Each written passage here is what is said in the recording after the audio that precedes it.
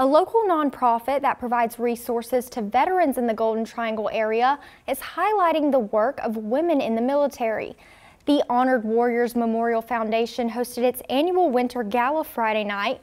The event featured stories from 3 women at the Columbus Air Force Base. Each shared their personal experiences and what the Columbus community means to them. One story highlighted the importance of military spouses who serve as a primary support system to service members. Each speaker was awarded a special medal recognizing their participation. The Honored Warriors Memorial Foundation was founded in 2011 and is based in Columbus.